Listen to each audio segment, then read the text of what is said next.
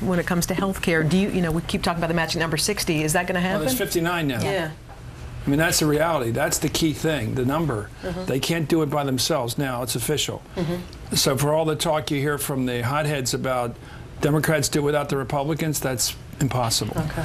And so I think it's really now a question of cutting the diamond.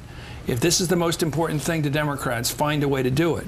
If it's not, if it's just one of those things where you want to do the college try and fail and then claim we tried hard, well, you can do that too.